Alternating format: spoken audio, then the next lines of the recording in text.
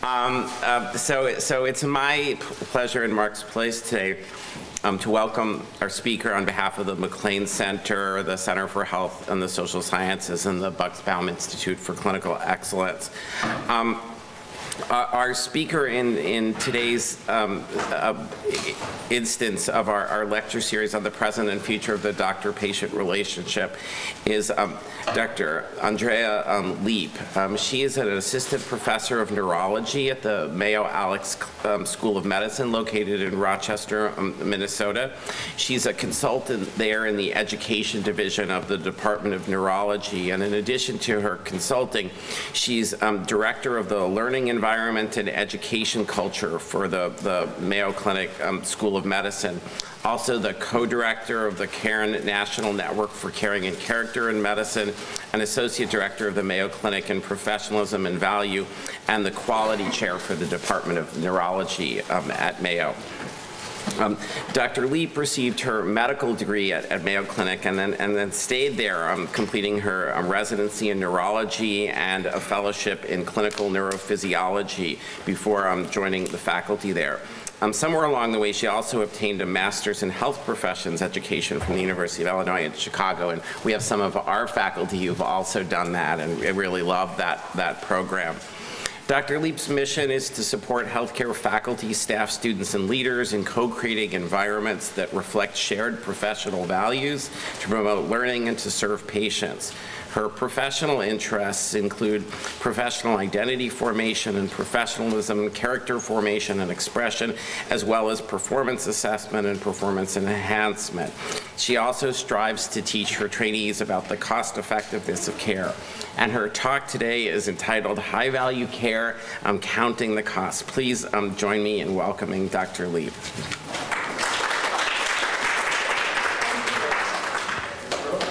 Thank you all for having me here today.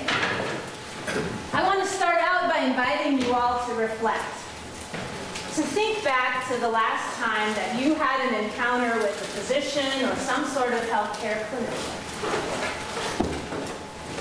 Where were you? Why were you there? How'd you feel? Get that situation in your mind. And then think, did you notice anything about cost-conscious care in that encounter? Everybody have a situation to think about? Did you notice anything? If you did, do you think it promoted your relationship with that individual? Or maybe detracted from it? Or maybe you didn't notice it at all and wished you had? Or noticed it and wished you hadn't? Did you even think you had a relationship with the person you saw? Those are some of the questions I'm hoping we'll be able to unpack together. But before we dive into the details, let's step back a little bit and ask ourselves why we're talking about cost-conscious care and the physician-patient or clinician-patient relationship in the first place. How many of you have seen a graph that looks something like this? Yeah, most of us have, right? Healthcare spending is relentlessly increasing over time. $1 out of $5 in our economy spent on healthcare, totaling $8.2 trillion in 2019. This is twice what's spent on healthcare in other developed countries, without a commensurate return on that investment in terms of health outcomes. At least that's what many argue, showing charts like this, where life expectancy is plotted against per capita spending. And you can see that the U.S. is a clear outlier here, spending more than anyone else without a life expectancy gain to show for it. More sobering are estimates that a quarter of this spending is wasted on inefficient, ineffective, unnecessary, overpriced, or fraudulent services. Now, as a physician, this is startling to me. But I didn't go to medical school to treat the GDP, right? And we've heard people say that. We're here to think about the physician-clinician-patient relationship. So what do these individuals think about this, what's been called crisis of healthcare costs?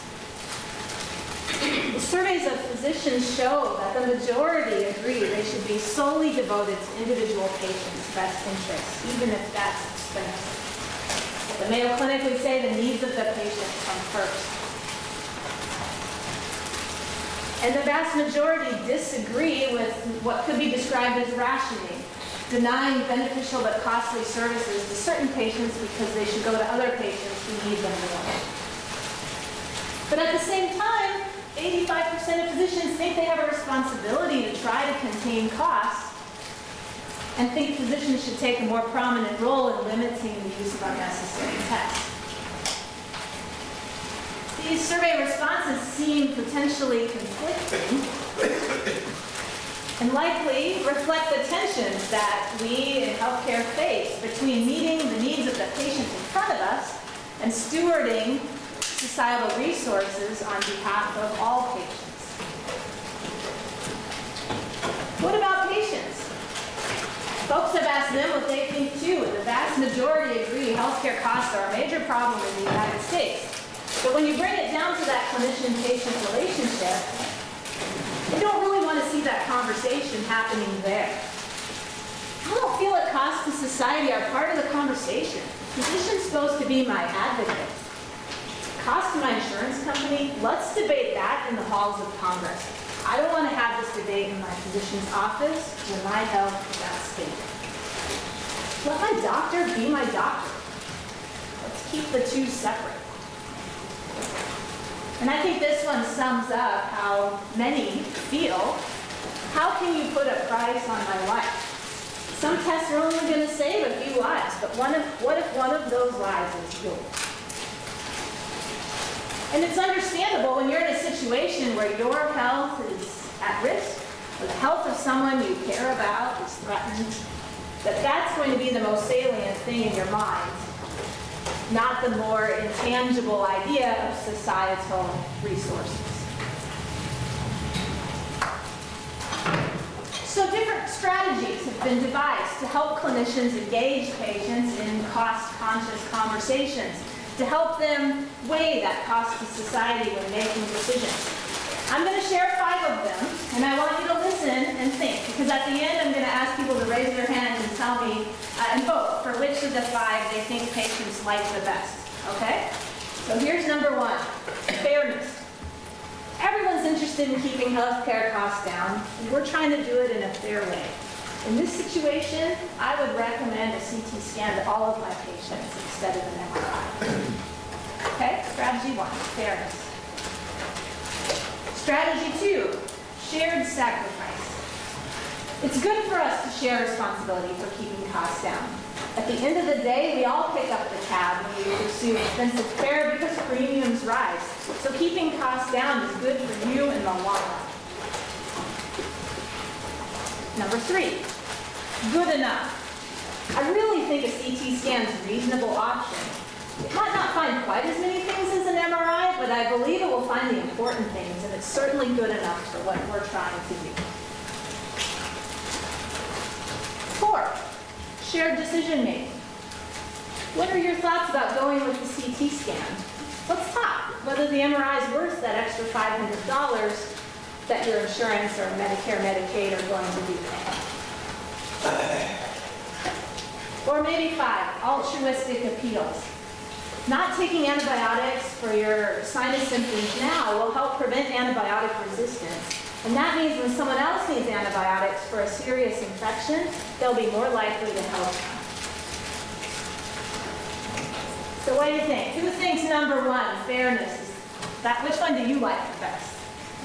Any votes for number 1? Okay, we have a couple votes for number 1. It's fair to treating all the patients the same way.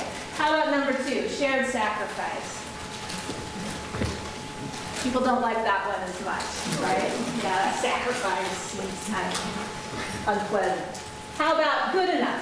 MRI be better, but a CT is good enough for what our purposes. So we have at least a vote for good enough. Or 2, 3, yeah, 4. How about shared decision making? All right, you want to be able to weigh the societal cost, the cost to the insurance company, and then decide. How about altruistic appeals? That kind kind of liked this one. You know, I'm making a decision that's for the good of everybody. But people have studied these approaches with patients and had them react to different types of strategies. And guess what? They didn't like any of them. Basically, the quotes from these qualitative focus groups were something like this. If the doctor's going to tell me he's recommending a CT scan basically because it's cheaper, there's nothing he can say to make that sound right. Or this one I got a kick out of. It's totally funny because I agree with that thing about keeping costs down and helping me in the long run. But I don't want my doctor saying that to me. I might say it to him, but I don't want him saying it to me. So none of these strategies really seem to resonate with most patients. So we've spent some time learning about what clinicians and what patients think about this idea of societal costs and considering those costs in the physician-patient relationship. But what do they actually do in practice? And this is the work of the Dartmouth Atlas Group, who's been creating maps like this for quite a long time, where they look at regional variations in healthcare spending. And you can see this one's from some years ago now, but I grew up in rural Montana. And we're usually the tail end, right? There's not a lot of per capita spending relative to other places in the country where there's much, much more.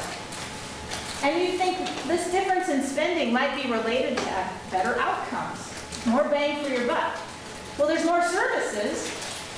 In higher spending areas, there's more beds, there's more physicians, there's more specialists. But you can see on the slide, there's not a real convincing case to be made that outcomes are better for all that extra expense.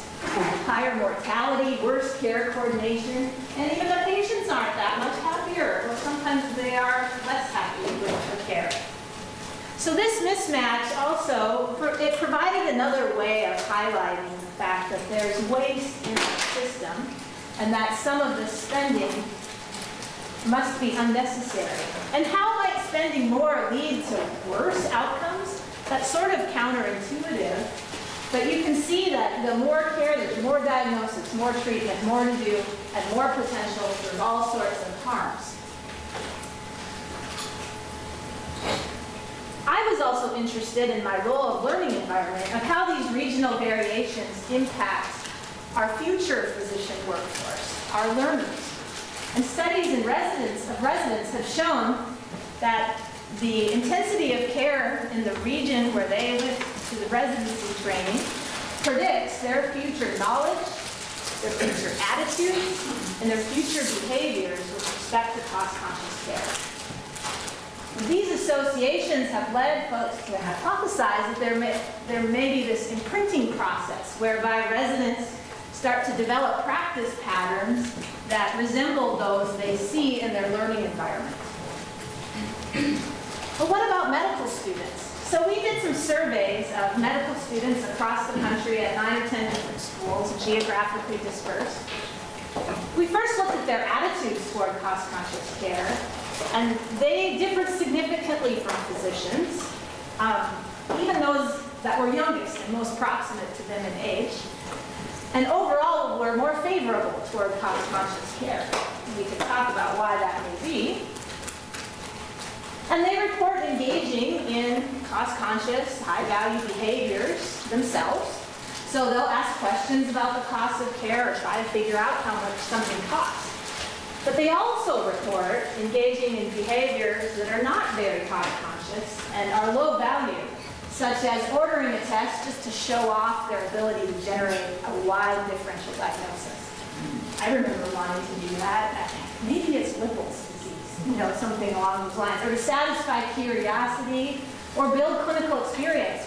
Ordering an ABG because you're trying to learn how to draw blood gases, right? Some of these examples are on the Choosing Wisely list for medical students of things not to do. And we looked at whether these self-reported behaviors related to care intensity in the region of their medical school. And indeed, the students who were in more intense utilization regions reported more low-value behaviors. So this imprinting process may start even earlier than residency for affecting our medical students in their very beginning clerkships. So what is it in the learning environment? And we hypothesized that role modeling may have a particularly influential role. So we then did surveys to look at what role modeling behaviors our students were reporting seeing in the clinical learning environment. And they see cost-conscious behaviors. They see physicians discussing costs of care or explaining why a test is unnecessary and would generate an unnecessary cost. But they also see potentially wasteful behaviors. Unnecessary referrals, ordering more expensive things because that's what a patient asked for, or criticizing a trainee for failing to order something on a stable, routine labs on a stable patient. And when we combine these into cost-conscious and potentially wasteful role modeling scales, we saw that students in regions with more intense use of resources, higher spending, saw fewer cost-conscious role modeling behaviors, or reported seeing fewer such behaviors. So it's clear, I think, that our learning environment, the culture of the practice of medicine, is not only an issue for clinicians and patients now, but it's something we need to think about for the future physicians that we're training up to engage in those relationships down the road. This is my first placeholder slide to pause and see if you have any questions. I think there's maybe time for a couple questions now, and we'll have a couple more opportunities along the way.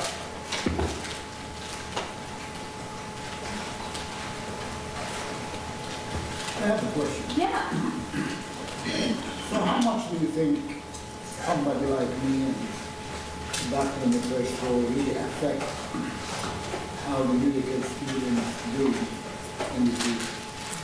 So, how much can we mold them? How much can, I mean, how much of what we do really teaching in 20 years from now, what to do, stuff like that? it's a great question. So people have asked the students that question. There's an interest in measuring the learning environment as part of the accreditation expectation for medical schools. So people have measured all sorts of different dimensions of the learning environment and asked students to rate the things that are the most influential, and role modeling consistently, relationships with faculty consistently comes out on top. So the students say it makes a difference. Now, how durable is that difference?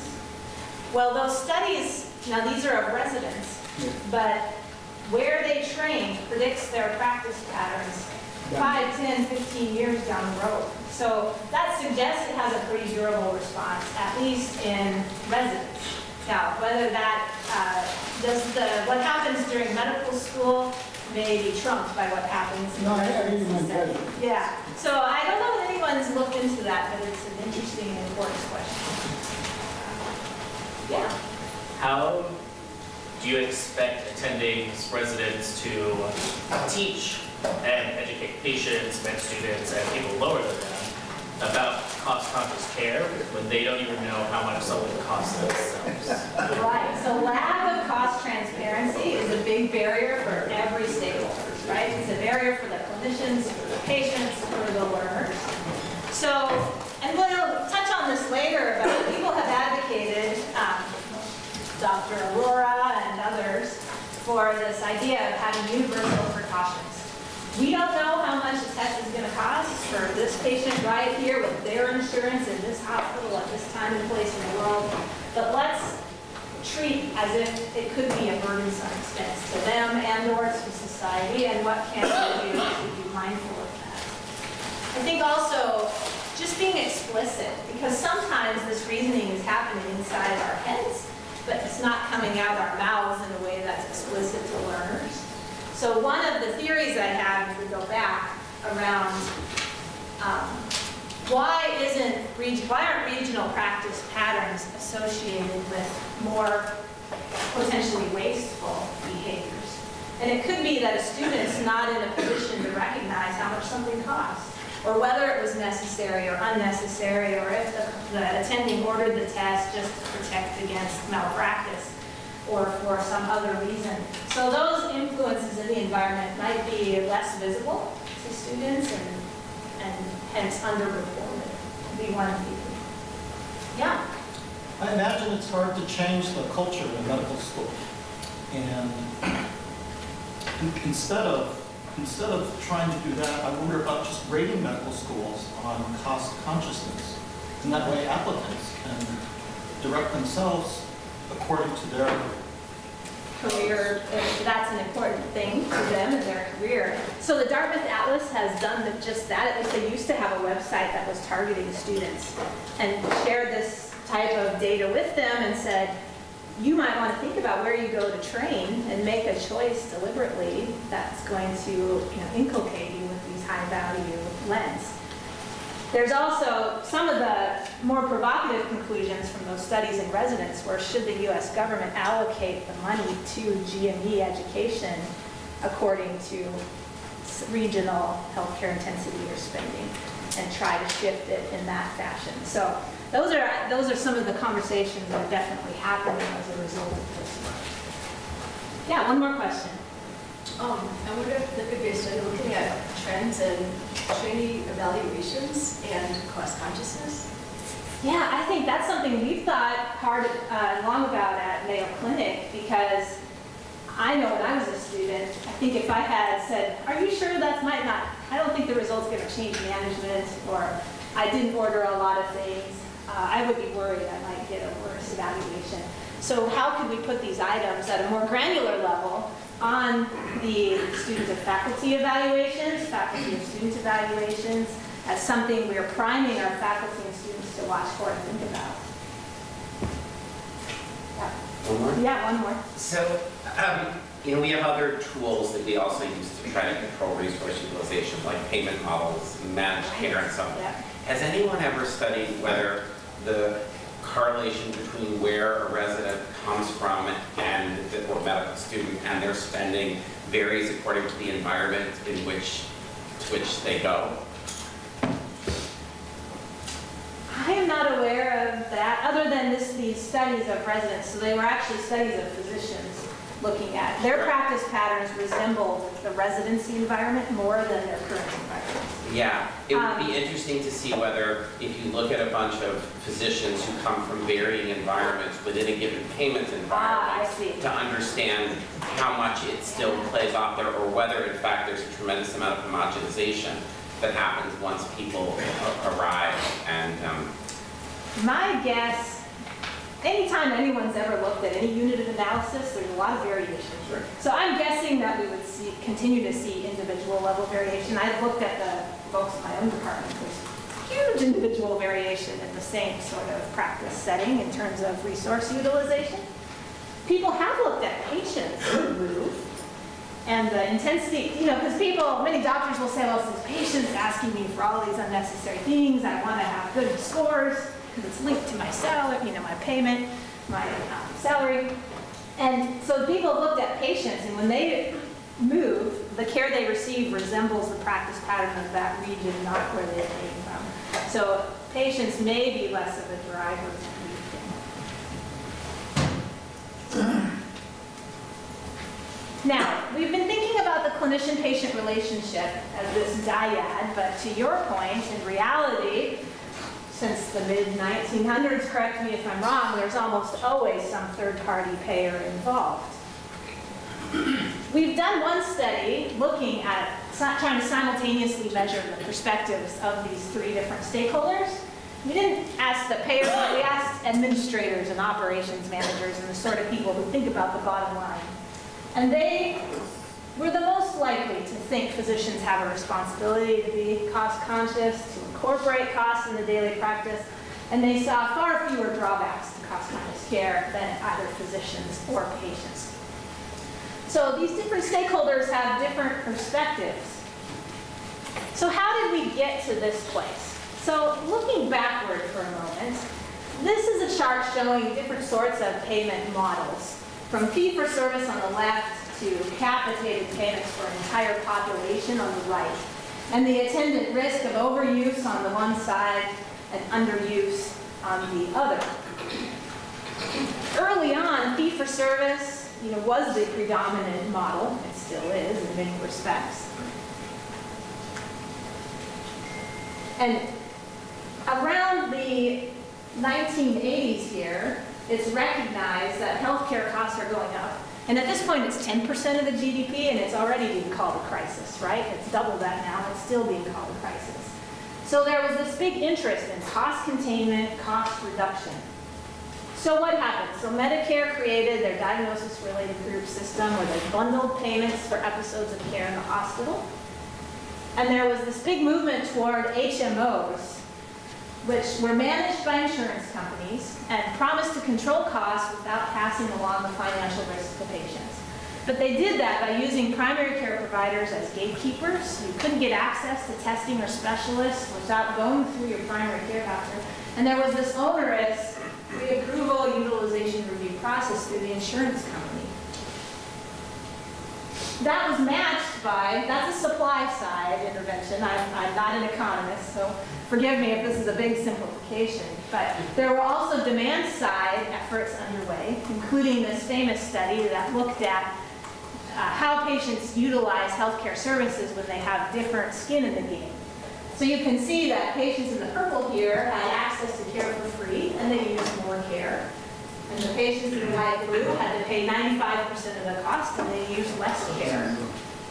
And overall, there were no huge differences in health outcomes between these two groups. So there was this demand side effort to have patients have some skin in the game. Now, unfortunately, patients, when they have access to care, they use more necessary and unnecessary care. And when they have more skin in the game, they use less unnecessary care and less necessary care. So this isn't a perfect solution, but this is the type of work that was happening at that time. And sure enough, there was a plateau. This contributed to a plateau in healthcare spending growth during that decade, and even a reduction in out-of-pocket costs. However, this was not popular. Physicians lamented the loss of professional autonomy and having to get approval for everything they thought was right for their patient and all the administrative hassle that came along with that. And then this perception among clinicians and patients that insurance companies were rationing and putting profit before the needs of patients. And that led to a big erosion of trust. And I think we still see that erosion now. This is from a study looking at patient perspectives on evidence-based medicine. And there's this kind of underlying current of skepticism that many have. Is this information driven by research or by someone wanting to save money? I think they're thinking about the cold, hard calculations and they don't want to pay out. So we're still facing this erosion of trust around anything that might be smack of being intended to save costs. So in the early 2000s, professional societies like the AMA and others came out with statements about how the physician's duty to individual patients comes first, but that physicians also have this professional obligation to steward healthcare resources. And in 2008, the healthcare community really rallied around the Institute for Healthcare Improvement, AAA, which included costs, which had kind of dominated the conversation before. But it also included costs in relation to patient experience of care and the quality of care, population health outcomes. And by considering cost in relation to quality, the focus shifted from cost consciousness to a language that talked about value and the appropriateness of care. And that's on a continuum, right? And I think you heard some of this from Dr. Levinson, perhaps, when she was here recently. So overuse of care that's unnecessary, ineffective, and potentially harmful. Underuse of effective care, and then misuse where it's inappropriately used and appropriate use. And this language seems to resonate a lot more with the healthcare community and gave rise to the Choosing Wisely campaign, trying to bring this into the professional and the public consciousness. And if you look at clinicians, 87% will say they talk to their patients about avoiding unnecessary tests, but only 20% talk to their patients about cost. So I think this illustrates how value and appropriateness of care is going to resonate more with physicians and other clinicians. And patients, the same way, they get this idea that a doctor can recommend against a test or treatment if it's unlikely to be beneficial, and that I can play a role in reducing costs by not requesting unnecessary, potentially harmful care. And I think what makes this easy at first blush is that much of the conversation about overuse and misuse is in this square down here, right? It's bad for the patient and it's bad for society, so we can all agree not to do it. But there's a lot of gray area here, right? Because these concepts exist on a continuum, and so there's still a lot of situations in practice where it's going to be difficult to judge if this is something that's clearly overuse or appropriate care. That's the past. So where has that taken us now? Well, we have this triad of the payers.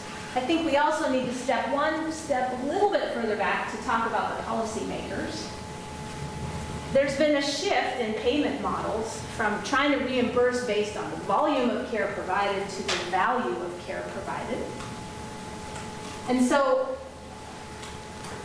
the Affordable Care Act, MACRA, these are now, they're built on top of that fee-for-service model that continues to be so common in our payment systems, but it layers on this mandatory reporting of different quality, safety, patient experience outcomes, and then offered shared savings if costs come in below, or shared risks if costs come in above. So they're trying to link incentives to value and reimbursement to value.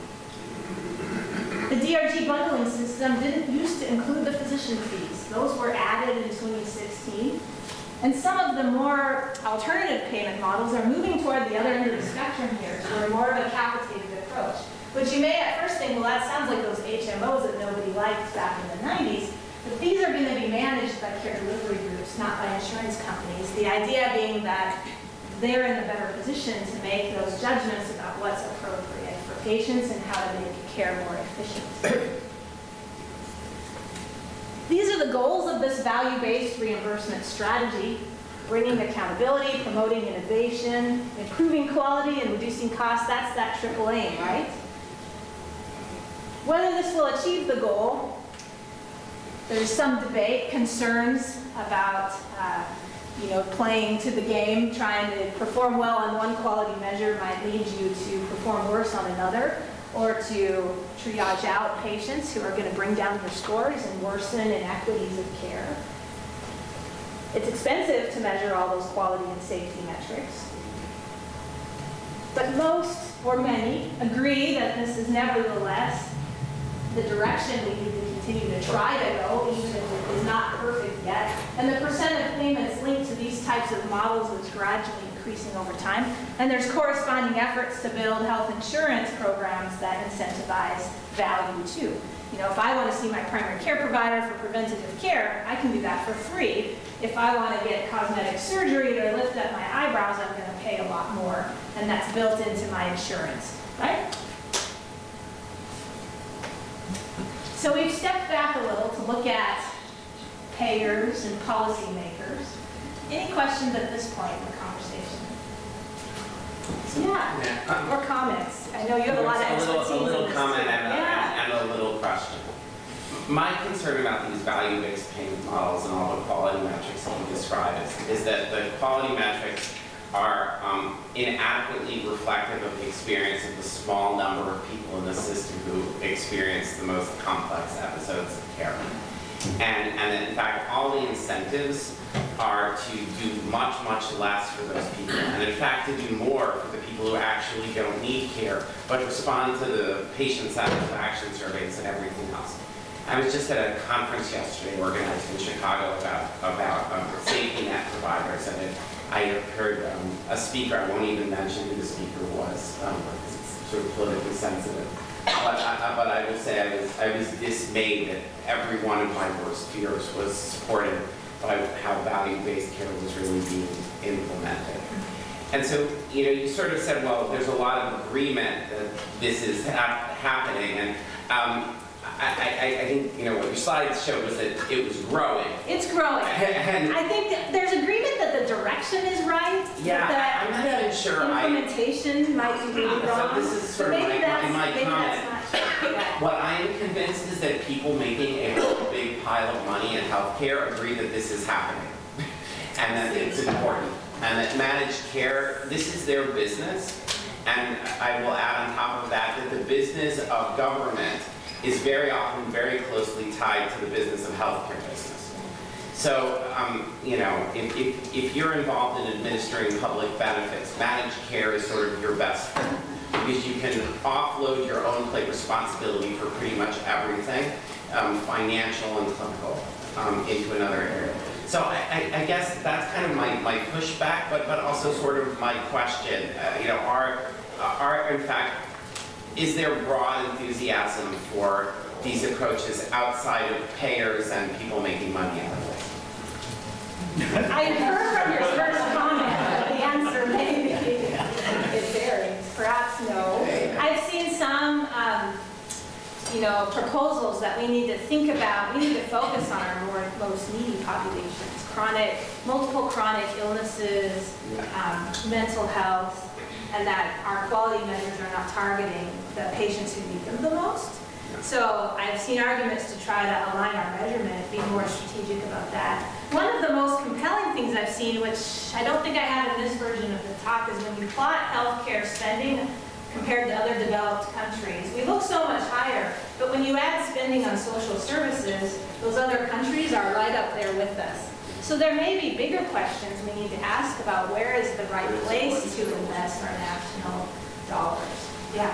Yeah, I was really happy to hear David bring in, say what he said about what's driving this. And it seems that I mean, as a physician who's taking care of patients, this seems so onerous, you know, having to just being watched, everything you do, with the assumption that you're going to commit fraud.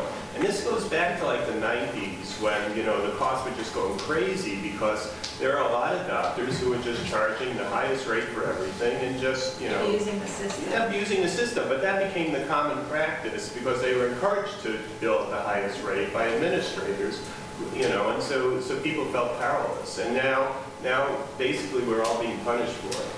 And this idea of always thinking about costs is just such a waste of time. Because what you really need to do is take care of the patient. This is what the patient needs, this is what they don't need. The cost of what it actually is going to come down to is, you know, is really a secondary phenomenon. And a lot of those costs are deeply inflated by people who are making tons of money on this. I think it's time we, you know, address the elephant in the room, which is, sorry, the huge amounts of money that people are making, including many doctors. And, you know, it's time for us to perhaps make less money and get people out of there, out of this, seeing this as the investment. I mean, people are making huge amounts of money on death and dying of our patients. And it seems like basically... Yeah, we have a misalignment of incentives and interests, right, that are not centered around patients the way they should be. Well, I mean, yeah, but making physicians, you know, accountable for every move they make, Right. because it's just going to add so much waste and so much wasted documentation and time and money keeping track of all that nonsense. Yeah, I heard. But I don't understand why you're so excited about it. I think I have aspirational hopes that value can take us. I'll show you that. And we've also heard that people from Minnesota, when they say they're excited, they might not actually be. We smile all the time. Why? Minnesota nice. Yeah. I think you've all raised some really excellent points, and there is a slide coming up showing the drivers of waste and how, well, a lot of the burden of documentation is being put on physicians and that frontline dyad. The biggest drivers of waste live in other places that we need to think about in other ways. So, yeah. So, I have probably a little bit big picture question.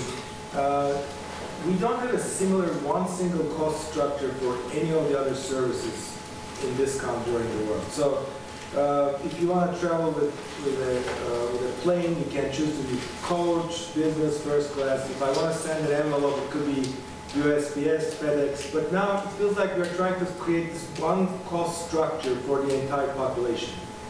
Is it even feasible or is it reasonable to try to do that? Why don't we give people different options?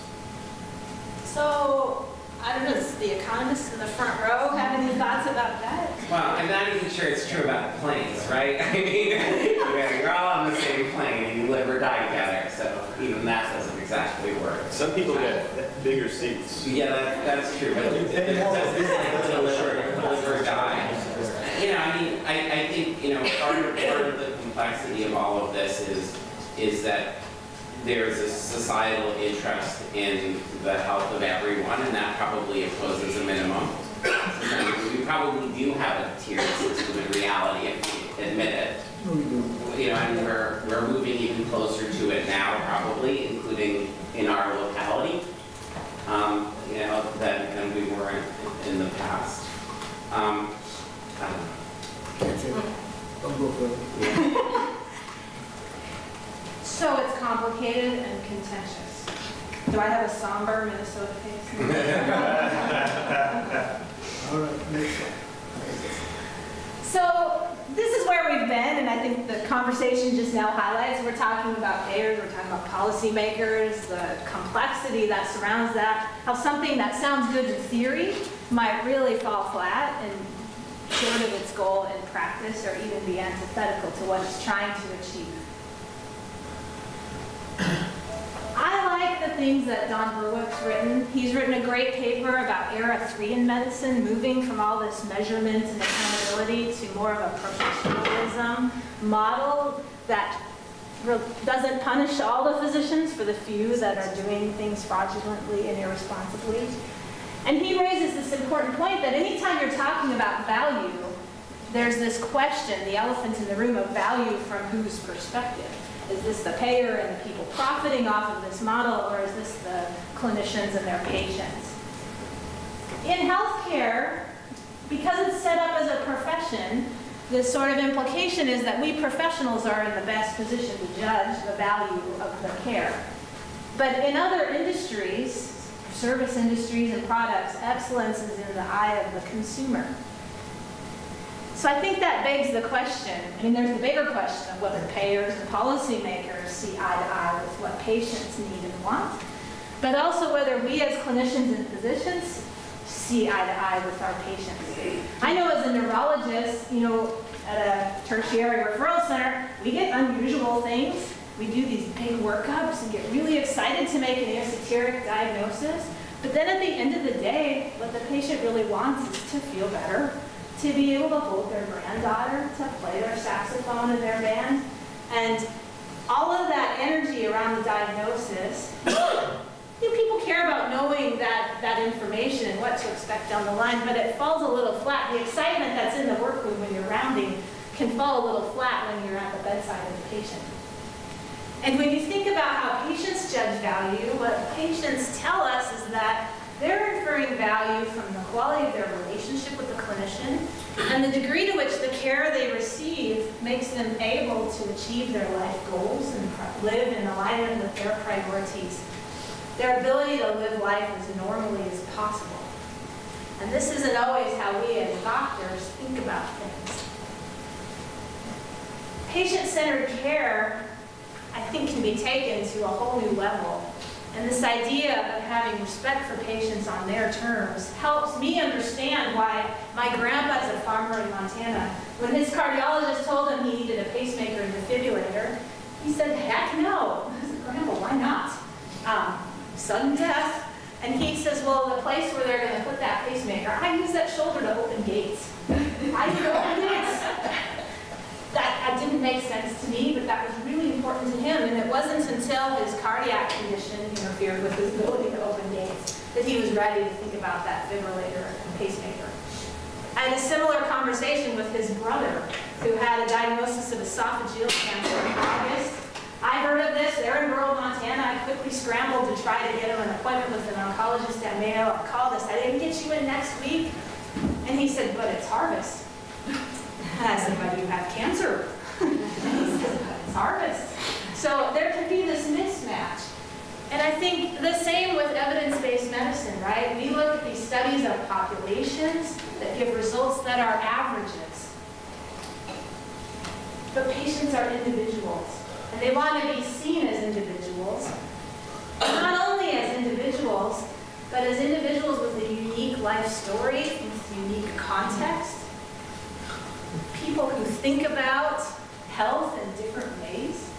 These are different ways that people in the US conceptualize health: as capacity, control, physical well-being, or psychosocial well-being, the combinations of these.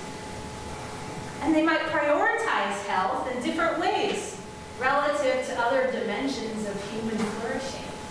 So for my grandpa, deriving a lot of meaning and purpose from being able to work on a farm, or to my uncle to finish harvest, was more important to them than optimizing physical health, which is the lens I was bringing to my conversations with them.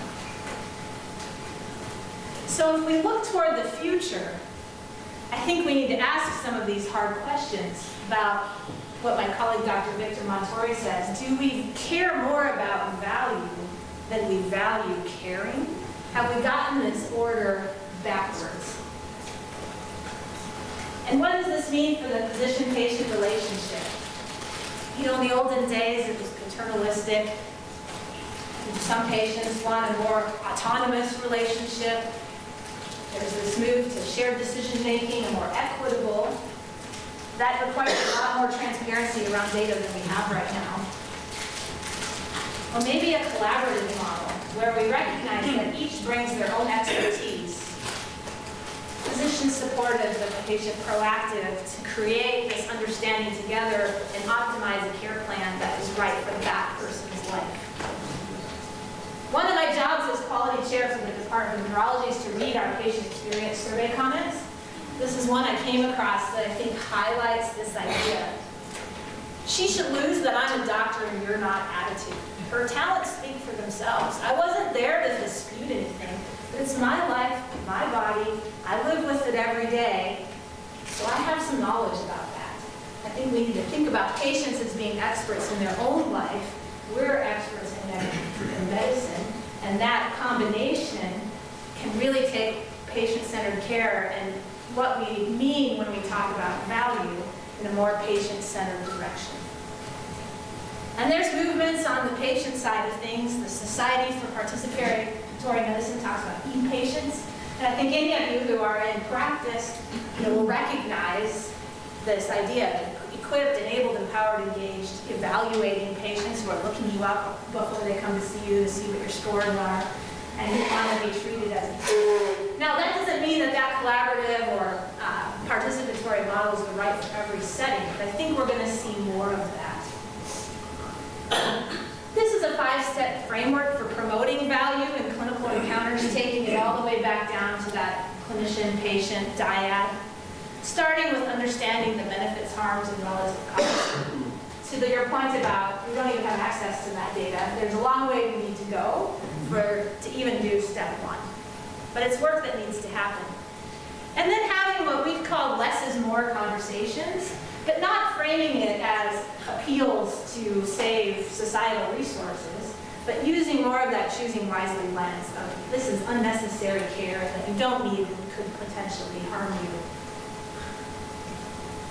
And this is an infographic we've created out of some of Dr. Aurora's work and others around how to have these less is more conversations with students, listening to where the patient's coming from, making it clear that you're on their side, explaining your reasoning without appeals to society, because that comes across as rationing or putting costs first, and then having a clear plan for follow-up, which is part of that relationship.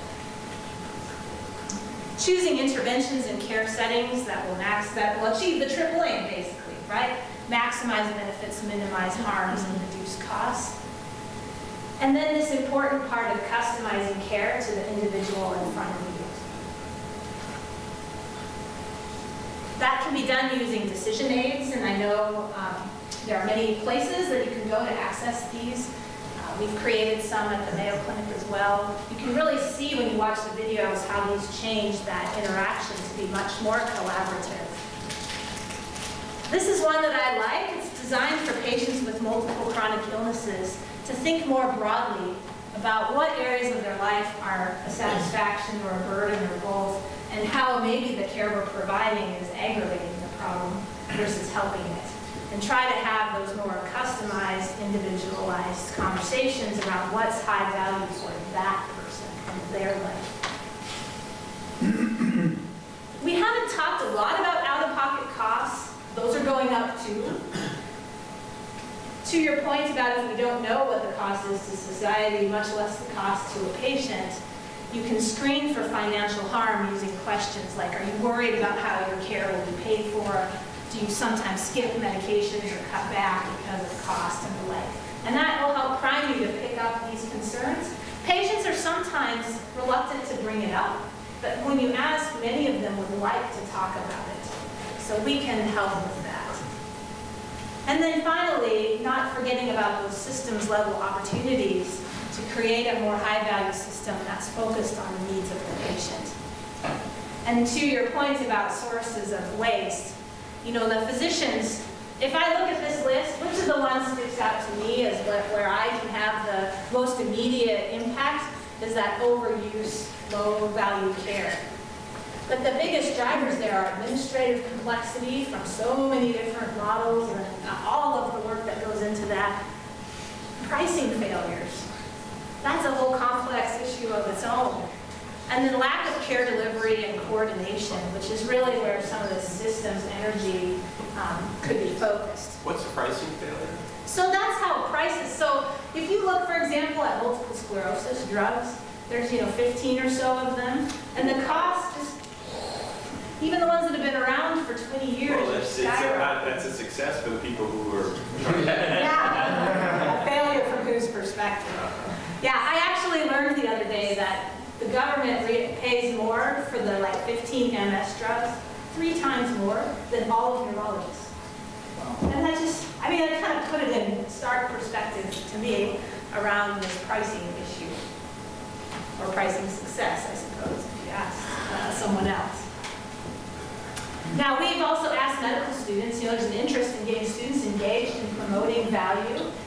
And when you ask them what they're interested in doing, they tend to rate patient care things, that's the blue bars, higher. They're more interested in that than systems things, that's the red. And I think it's just harder to kind of get your head around the system and what it means to improve a system. So helping, I think as educators and role models, we can help our learners really see what who we're all here for, right? It's the patients. And when you're working on a quality improvement project or a systems project, this is, the end beneficiary of that effort. And hopefully that will help bolster interest and engagement, so that someday we have a system that is more centered around the patient. Questions? Yes. It seems to me that some of the problems, it lies in the couple of the slides you showed before. I'm not a sociologist, but I studied some of this.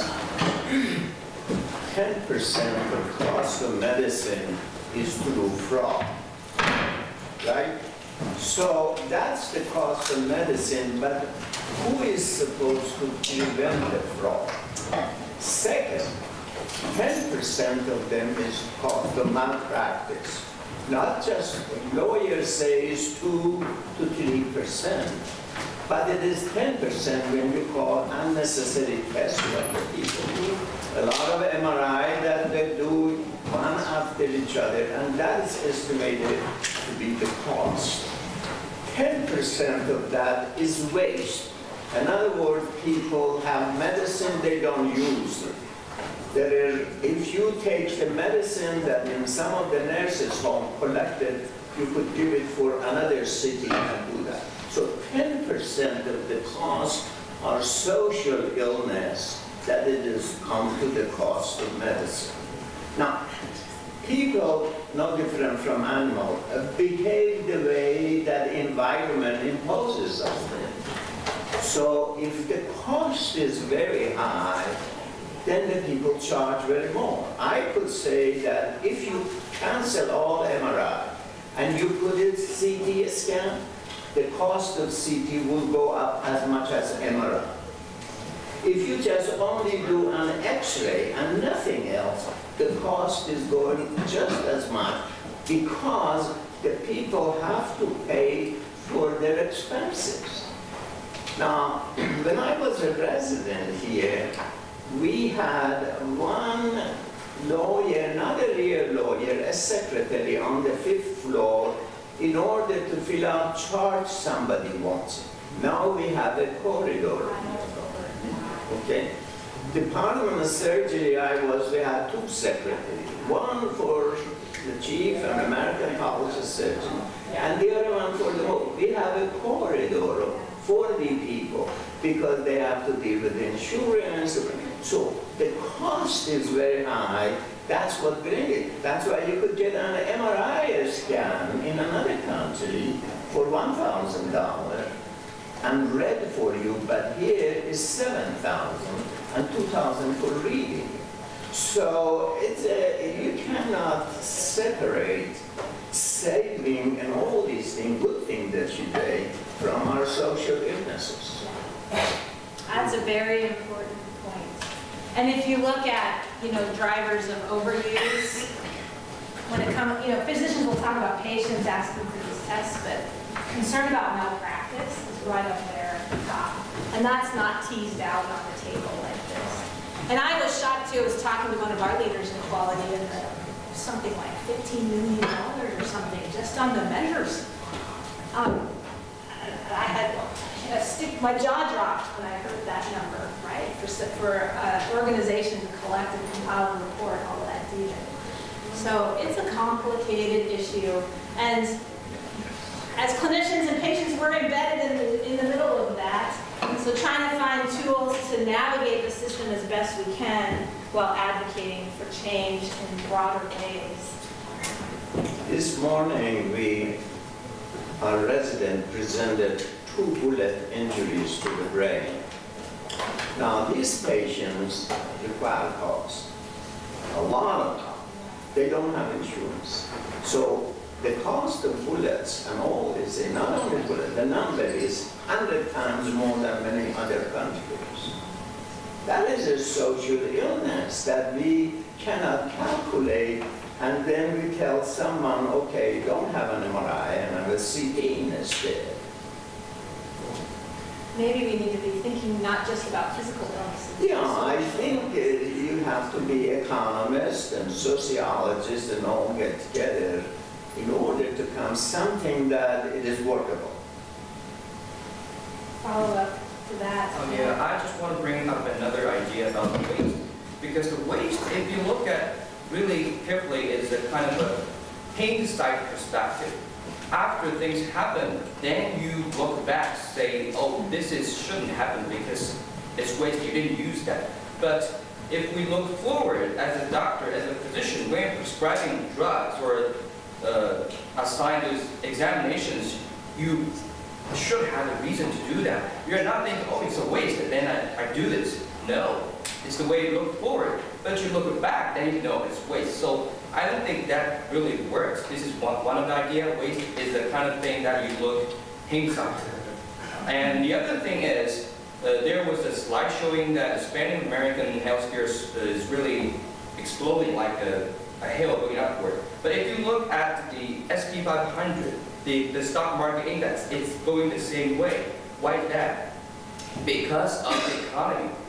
The Federal Reserve are giving out money, giving away money to this economy. The economy is going up forward, so we have more money, so our spending is increasing, and because people are able to pay their medical costs, either because of the government insurance or private insurance, so doctors can prescribe these drugs and they can do the examinations, so the spending are increasing the same speed as S&P 500 is going up because of the economy. If the economy is not going up like those poor countries or like those European countries we just mentioned, their economy is going like flat. Then their healthcare spending, if you take a look into it, aren't just like flat because healthcare spending is part of our economy. It goes up or it leads our economy. So this is, of course, if you see this in a bigger picture, you see that.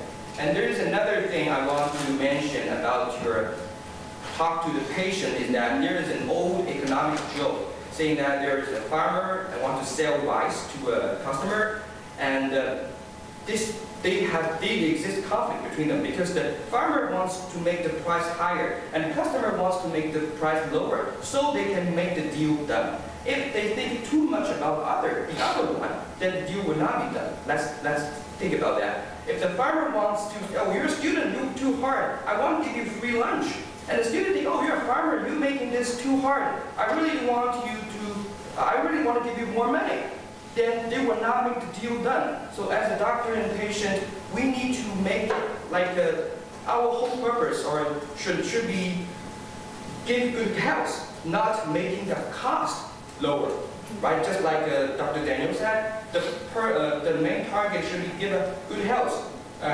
Just like farmer and the customer make the deal done. I want rice. I want the money to go on keep harvesting these rices so the economy can work. Otherwise, the deal will not be done because. So I think maybe that's why I smile when I think about value, because I see value as it's headed in the right direction from just thinking about cost.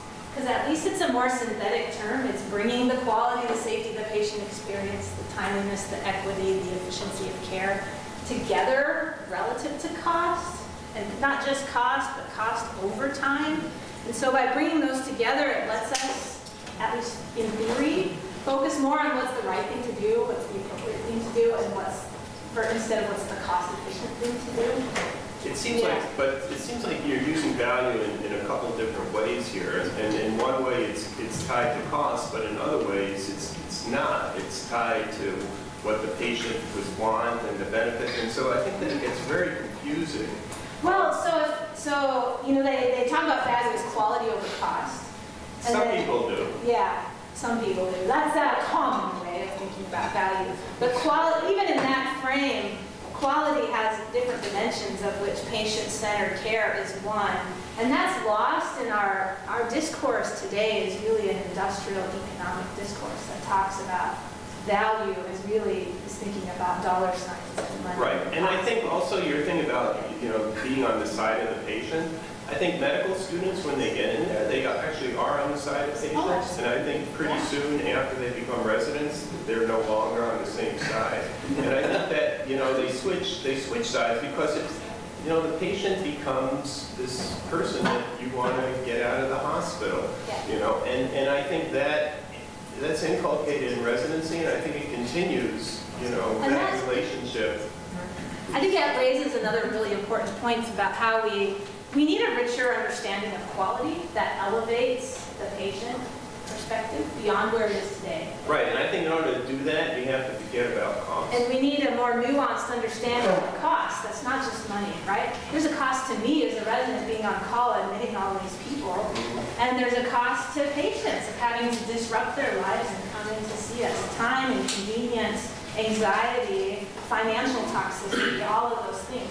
So thinking about quality in a more multidimensional way, thinking about cost in a more nuanced way, and thinking about maybe we just need to completely shift our discourse. My colleague, Dr. Montori, says, is healthcare an industrial enterprise where we're focusing on care to achieve our industrial needs? Or should we be thinking about care as the goal that we're mobilizing all our needs toward? And do we need to rethink our whole language? Maybe value is so steeped in the money and the finances that it's lost its ability to serve that purpose. And maybe thinking more about something like kind and careful care is what he has proposed. Doesn't tolerate haste, doesn't tolerate waste. It's kind and careful to the person in front of us. So that may be a whole change of discourse, maybe what's required to navigate forward. Question? Yeah, the focus on quality, if that's where we need to move. But that also requires measurement, time and costly measurement of outcomes. And I think it's just to kind of throw that to, we don't want to invest that extra time or that extra money into this, but we already spend a lot of time and money on billing for services, the cost side of care already. So It seems disproportionate, right? Yeah, we're willing to invest the time when it's going to reimburse us, but maybe not. So I'd like to ask a question, then one more from the audience. Yeah. Well, thank you. So I shared just before your talk that I'd recently seen this documentary about the Mayo Clinic that was made by Ken Burns, and anyone who hasn't seen this, I really recommend it. I don't know if it's officially part of the American Experience series or not, but it's really extraordinary. And one of the things that it focuses on is the Mayo Clinic's history as a referral center. People coming from very far away with problems they feel have gotten, not adequately addressed wherever they are. And I would imagine often looking for a very deep dive into a question. And what I'm curious about is, as you train medical students and residents in that environment, and as you treat both people from the community and people who come from the opposite side of the world, how does the value discussion feed into the discussion about the difference between those two sets of patients? Does everyone get the same treatment, or do people get different treatments because of who they are or where they come from or what they want? So, the truism that circulates around Mayo was said by one of our sisters, the nuns who helped found Mayo Clinic together with the Mayo brothers. And it's no money, no mission, no money. So a lot of times when these debates and tensions come up, somebody will say that quote and we'll think about, what does that mean in this particular instance. In terms of trying to serve different populations, I think the cost that's at the front of my mind when I'm taking care of patients is time. Somebody's traveled a long ways away, they're paying for a hotel, a dog sitter, a babysitter, airline tickets, time away from work, and they're looking for answers. So the cost that I have in mind is less so money and more so time. Whereas if we have community patients, that lens is different because they live right down the street and it's easier to provide longitudinal follow-up and not rely on tests, which don't have the luxury of that sort of time. So I think that illustrates how, and I try to make sure to make that difference explicit for the trainees, because I found, doing all this destination medical center care, I had to sort of flip a switch and have a different mindset in the community practice, because that would be an undue burden to those folks, whereas it was maybe a high value to these folks. So I don't think of it so much as a tier as thinking about costs in a different way. And those are the kind of complicated trade-offs that we make as clinicians and patients. Right. Yet another example. Which, as an economist, I'll just point out, is fascinating, because people pay for their own time and their own air ticket, but they don't pay for their own tests. Right. So it's this interesting societal personal thing. And most of them have insurance. Yeah, but that's what I meant. People go there without insurance. You are not trauma center. I'm not sure. No, not so many people go there with bullets and with the injury and trauma. It's rural Minnesota. Yeah. You see the person who fell in the tractor. Yeah. Any last questions? Listen, thank you so much. What a wonderful.